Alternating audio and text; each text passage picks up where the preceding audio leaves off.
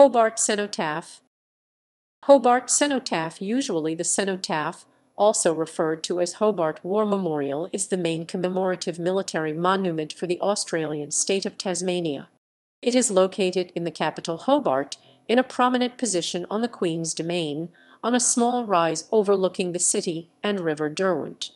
The cenotaph sits directly above what was once the location of the Queen's Battery. The cenotaph is the centre of Anzac Day commemoration services at dawn and mid-morning, and is the destination of the marching procession. On Anzac Day at the break of dawn, a lone bugler always plays the last post. History. The Hobart Cenotaph is an Art Deco reinterpretation of a traditional Egyptian obelisk. The cenotaph was originally erected to commemorate the war dead of Tasmania from World War I, but has had subsequent additions made for all conflicts since then in which Tasmanian soldiers have served. The original inscription reads, "Lest we forget," and 1914–1919. Although World War I ended on 11 November 1918, the inscription is dated 1919 in commemoration of the Treaty of Versailles, which was signed on 28 June 1919. There are no names recorded upon the cenotaph itself. An Anzac Day commemoration was held there in 1925 during construction. During the ceremony, a casket of solid zinc which bore the names of the 522 Tasmanians who were killed in World War I was set into the base of the shaft. It was unveiled on 13 December 1925 and replaced a previous wooden structure. Design. The monument was designed by Hobart architectural firm Hutchinson and Walker, after their entry had won a public competition held in 1923 for the structure's design.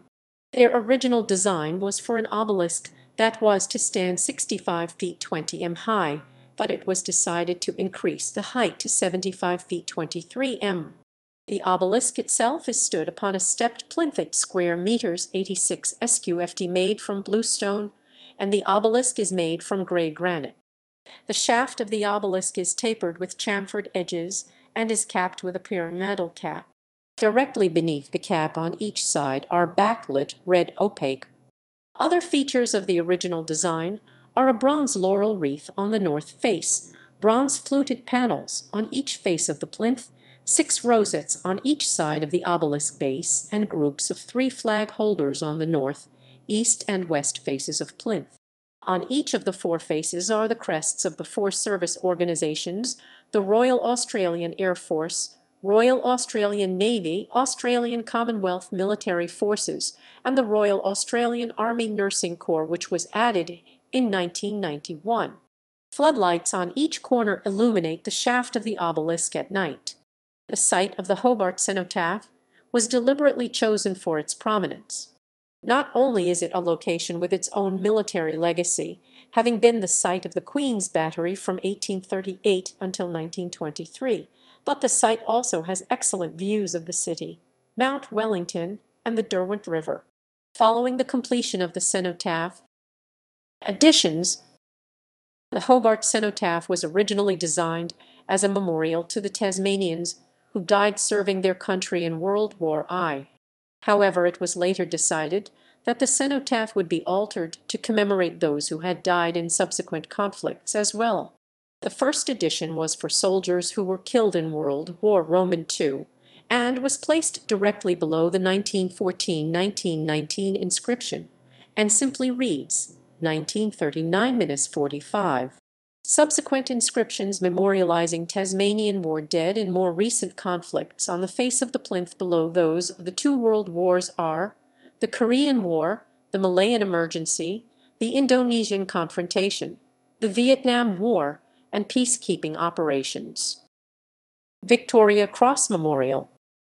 In 2003, 2 earthen walls were erected either side of Anzac Parade slightly to the north of the cenotaph, with soil from the birthplace of all of Tasmania's 13 Victoria Cross recipients, as well as soil from the battlefield where they earned their VC. It also tells the story behind each VC recipient.